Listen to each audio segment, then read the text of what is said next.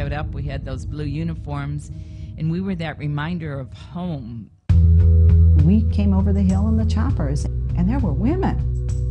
There's a chopper coming in, and I looked up and I could see these light blue uniforms.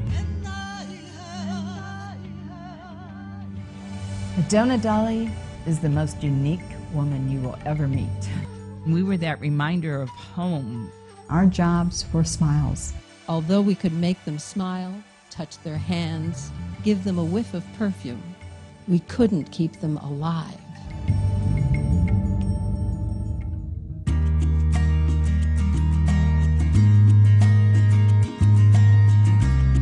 I went because I wanted to experience war from a woman's perspective.